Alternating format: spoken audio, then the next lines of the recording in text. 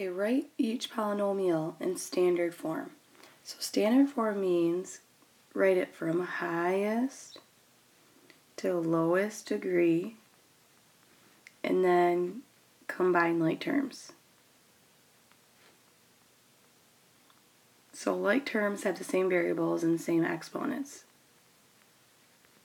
So this first one, you have p cubes, that's the highest degree. So you have 1p cubed and 2p cubed, so it's 3p cubed. And then minus 2p. So this is a third degree. So when it's a third degree, it's called a cubic. And there's two terms, so that's called a cubic binomial. And then the second one, there's no other x to the ninth power, so it's negative 5x to the ninth plus 3. We don't have a name for 9 degree, or not that I know, 9th degree. So I'm just call it a 9th degree binomial. And then number 8, I'm going to write it in order. So it's negative x to the 5th, negative x cubed, and then this is a positive x. It's 5th degree, so we call it a quintic. It has 3 terms, so it's a trinomial.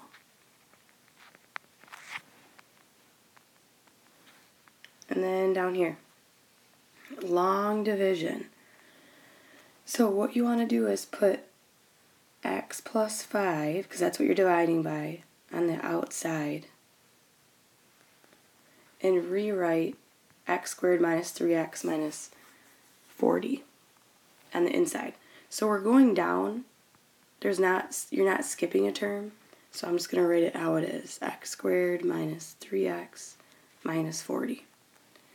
Then your next step is, if you take x, what do you need to multiply x by to get x squared?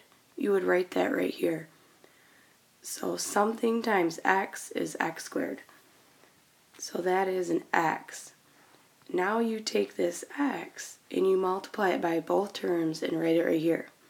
So this is x squared plus 5x. At this point you subtract these two. So x squared minus x squared cancels out. Negative 3x minus 5x is negative 8x's. Then you bring down the negative 40. So then, next, you would do x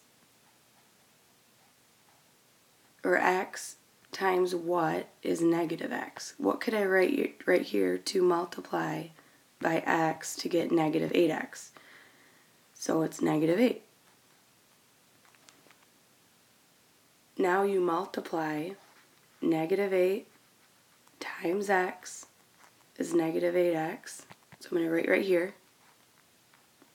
Then don't forget to do the second term. Negative 8 times 5 is negative 40. This is 0, so there's no remainder. So to check my answers, I'm going to use FOIL. I'm going to multiply this times this and see if it's equal to this. So I do x plus 5 times x minus 8. You're going to get x squared minus 8x plus 5x minus 40. That's equal to negative 3x, so it works. Okay, next one. I write x plus 4 on the outside. Oops, I'm going to leave more room.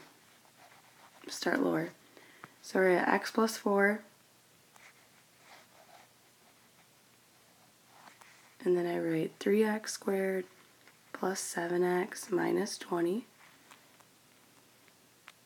So x times something is 3x squared. That's a 3x. So now I multiply this 3x through. So it's going to be 3x squared and then plus 12x. And I subtract. 7x minus 12x is negative 5x, and then you bring down the negative 20. now you do what times x is negative 5x? That's negative 5. So then you still multiply again. So this is going to be negative 5x minus 20. This cancels out. So there's no remainder. So this is our answer. So now you can check your answers with FOIL. So 3x minus 5 times x plus 4 is 3x squared plus 12x minus 5x minus 20. So 3x squared plus 7x minus 20 is your answer. And then the last part, solve these cubics. These are cubics equations. So just like a square root, you want to get the cube root by itself, or the x cubed term by itself. So you're going to subtract 8 from each side. Then, to get rid of the cube, you need to take the cube root of negative 8. So you're going to get x equals negative 2.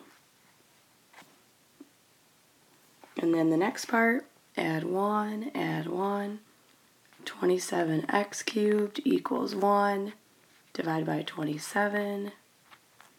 So x cubed equals 1 over 27. Then you take the cube root. So x equals the cube root of 127, but we can actually break that down. So I'm going to separate the cube root of 1 over the cube root of 27.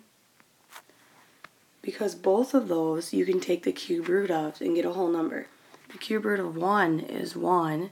The cube root of 27 is 3. So the best answer is 1/3. So if you can break this down, go ahead and do it.